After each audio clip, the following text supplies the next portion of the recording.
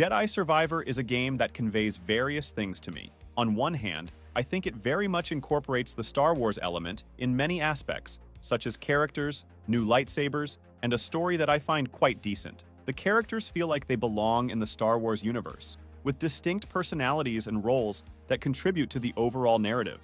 The new lightsabers add a fresh visual appeal and gameplay variety, keeping the combat interesting and visually stunning. However, after playing it again months after its release, there are undoubtedly certain points that didn't quite convince me. Some gameplay mechanics felt outdated or underdeveloped, which detracted from the overall experience. That's why in this video, I decided to share my complete experience with the game, in case you were thinking of playing it or wanted to know what it's about. Jedi Survivor is a game that looks great. At launch, the performance on PC turned out to be terrible, with numerous bugs and glitches that significantly affected the gameplay. Many players reported crashes and performance issues that hindered their enjoyment of the game.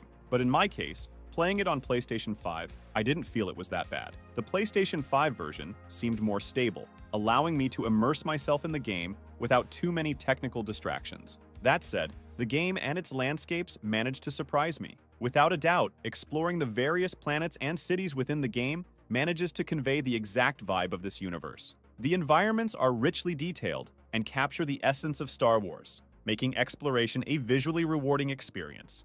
Curiously, the most negative aspect I found was precisely in this exploration of its worlds. Once nothing happens, twice neither. It's completely normal, but when I find myself 8 times searching for videos to solve the various puzzles in the game, something is wrong.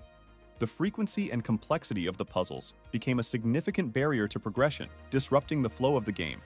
And before you say anything, I'm not the only one. A large number of players are in the same situation. This widespread issue suggests a fundamental flaw in the game's design, and I don't understand why many of the puzzles and levels are constructed in such a way that even the most experienced detective couldn't decipher them.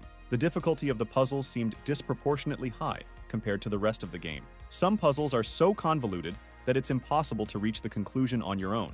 They often required obscure solutions that were not intuitive or logical, and I want to repeat that this was my personal experience. I suppose there are others who enjoyed this challenge, seeking answers and wandering around the map. For some players, the intricate puzzles might add to the game's appeal, providing a sense of accomplishment when solved. And I'm not saying that the system of this game is all bad, but if I compare it with other games, for example in the new God of War, its puzzles don't bother me at all.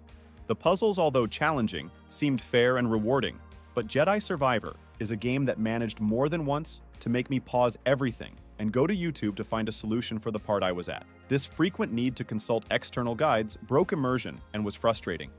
And it's not uncommon. Many of us turn to YouTube or the internet for help when we're stuck at some level or part of a video game. The problem is when this becomes a routine for every planet and level of the game. This reliance on external help highlights a design flaw in the game's puzzle mechanics. I don't want to be a hater, but I wanted to get all this out at the start because it was the aspect I enjoyed the least, especially considering that I paid for a Star Wars game, and the last thing I want is to spend 30 minutes solving a puzzle rather than fighting enemies with my lightsaber. The expectation for a Star Wars game is more action-oriented gameplay, not extensive puzzle solving. And now I want to talk about the positives. They decided to keep most of the abilities we acquired in the first game from the beginning, which I find very appropriate. This continuity respects the player's previous progress and avoids redundant gameplay. Having to redo everything and unlock the same abilities would be entirely wrong in my opinion. It would have felt like unnecessary repetition.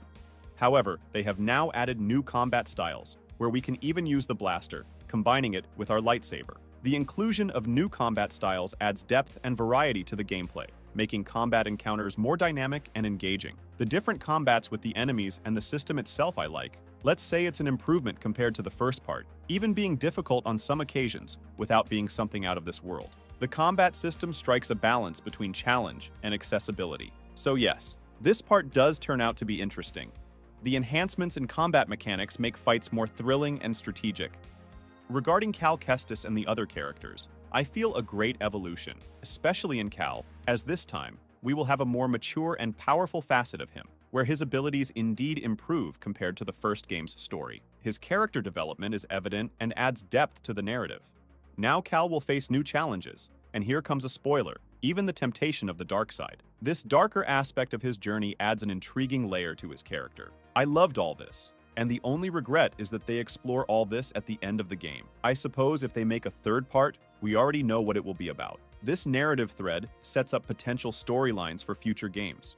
We will also meet new characters in this second part, and see others we already knew. The antagonists provide a credible threat and drive the plot forward. It has some plot twists that I think any fan of the saga will like, and I feel the plot has a good rhythm, being quite entertaining most of the time. It manages to keep you wondering what will happen next, and the flashbacks and side stories complement the main story well. These elements enhance the storytelling and provide a fuller understanding of the game's world. Having clarified all this, I don't think it's a bad game. Despite its flaws, Jedi Survivor offers a compelling experience. As I said, I consider it has many things I liked, but I do believe they could have done better in some aspects. Because if we talk about innovation, it's more of an improvement of the first game, implementing new weapons, outfits, hairstyles, and new mechanics, but evidently preserving the basics of Jedi Fallen Order.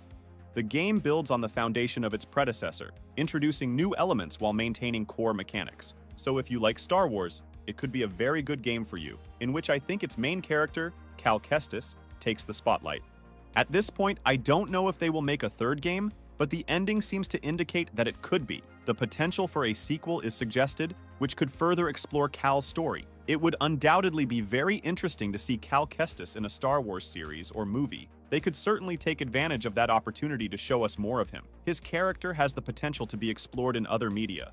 Or maybe they are saving him for a future game. In any case, I think the idea and the story presented are very decent, and if they improve the negative aspects I mentioned before, they could easily make one of the best Star Wars games. Addressing the game's shortcomings could elevate it to the top tier of Star Wars games. But what do you think? Do you agree with what I said? Let me know your opinions in the comments, and if you made it to the end, don't forget to subscribe and leave a like to support the channel. I really appreciate it. That's all from me, and I hope to see you next time.